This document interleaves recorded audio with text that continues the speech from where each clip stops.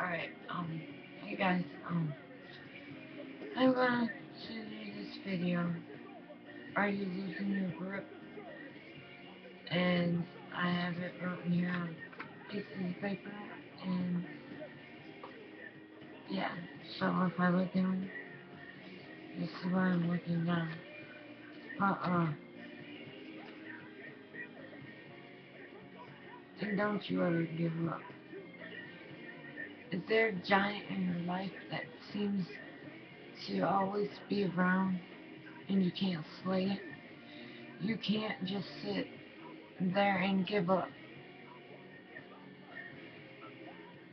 Give in. Then you just lose the battle. Do you want to lose the battle or do you want to be successful? And there comes a time in life where you gotta grasp the bull by its horn and go for a ride. That's the say so.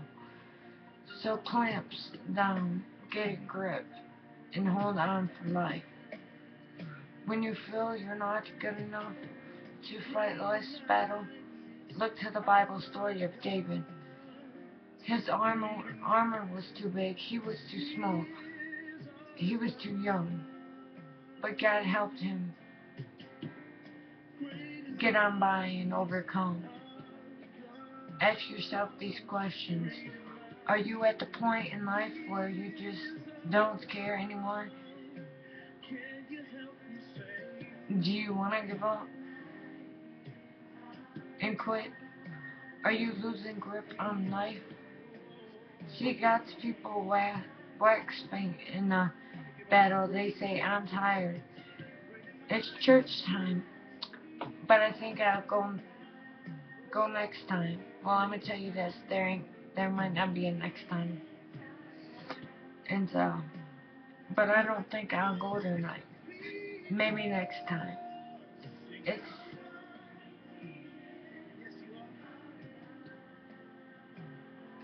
it's too hot. It's too cold. Well, let me see. Let me tell you this. I can see people that work getting tired, but if you didn't work or you don't work, you shouldn't be tired, and that shouldn't be an excuse. If you lay around your house all day, do nothing but sit there, you have no excuse of being tired. I can see if you actually have done something throughout the day, but if you don't use being tired as an excuse. I don't want to hear it. Neither does God. And there's two times you should go to church: when you feel like it and when you don't. And when you're sick, church is the best hospital to be at.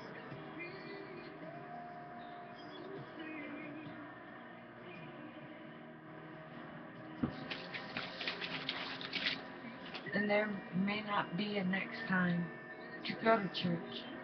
And you think it's hot down here, it's even hotter in hell. The heat is unbearable. The gnashing of the teeth is unbearable. The smell will probably be raunchy. And if you grow wearied and afraid, don't be. God's got your back. And He's in front of you and beside you. He's just grasp onto the Lord's unchanging, unfailing hand. Grab onto His promises that He has promised you. And He walks in front of you, beside you, and so you're covered. We're more than conquerors. Nothing is impossible with God.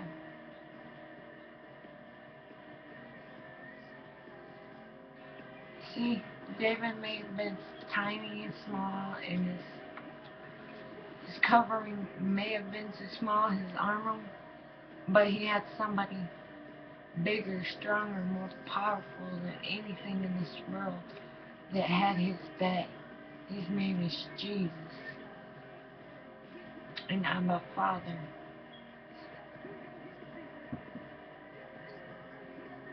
He didn't smite the giant Goliath on his own, but by the might of Jesus Christ.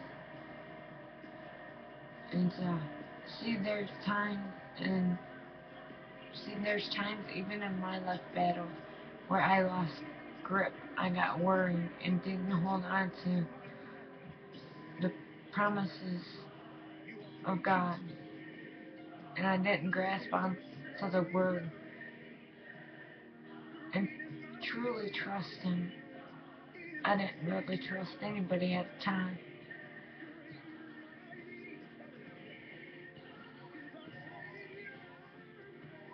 Let's realize something, everybody, that when we're in a conflict, bad situation,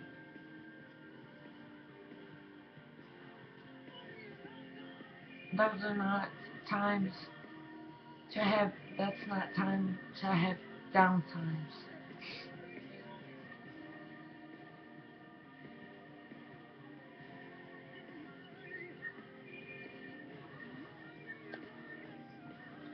See, when you're down to nothing, grab onto God's unchanging hand, see what He can do for you. Stop counting on yourself and everybody else to see you through.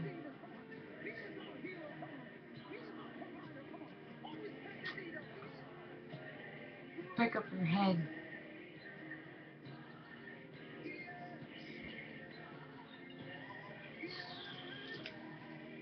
Sometimes we do need a pause in life and elevate where we are and see who we really are, so that we can determine where we stand.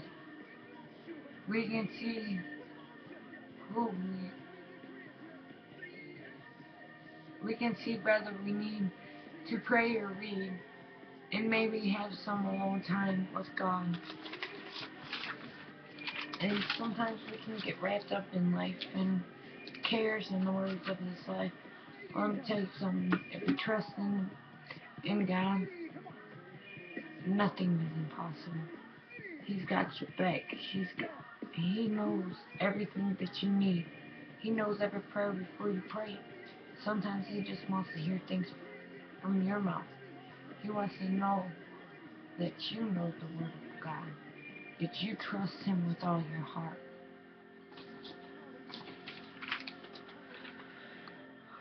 If we find out we're running on empty, shouldn't we do something about it? Don't you sense something is wrong when you wax faint and not pressing in? When you're not fighting the good fight? 2 Timothy 4:7 says, hold on a second.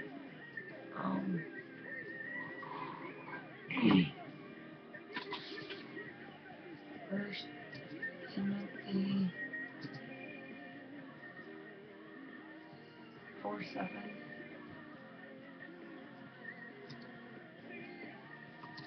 says,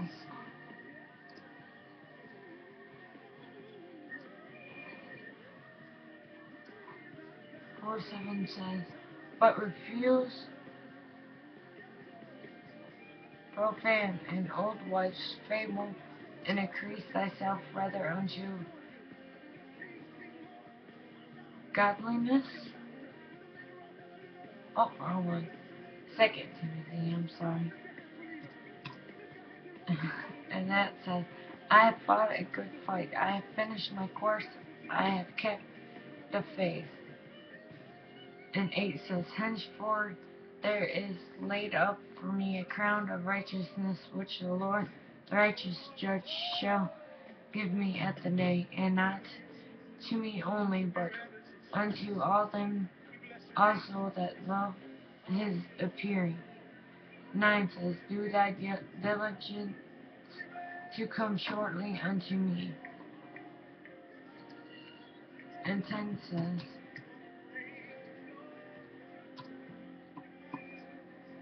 for Demas has forsaken me, having loved the present world, and in departed unto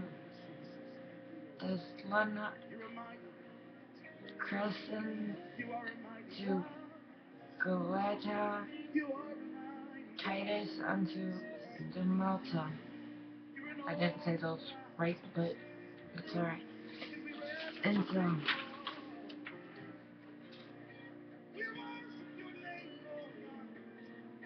how are you doing in the fight?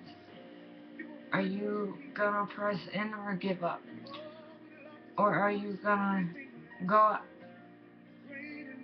out with a bang and go forth for Jesus and allow Him to help? Are you gonna show the devil that Jesus is alive and He is working through you? Or are you gonna stand there with your head down and act like you're defeated? Or are you gonna get up and go forth in the mighty name of Jesus? 1 Samuel 17:47. I want to introduce to you right now a close friend and brother. To me, he is one of the best interpreters of songs and spoken word. 14:47 says, or 17:47 Be blessed. says, "And all this assembly shall know that the Lord saveth not with sword and spear, for the battle is the Lord's, and He will give you into our hands." So Jesus does not fight and does not win the battle with sword and spears, but through His kindness, His love, His everything. Alright, well, hope you guys enjoyed. That's all I have for tonight. Alright, love you. Peace out. Alright. Jesus loves you. Dear Lord, I just pray that you touch him, Lord.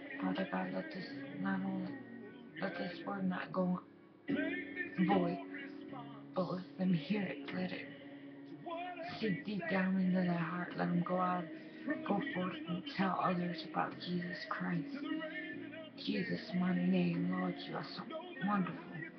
Father God, let them not feel so alone.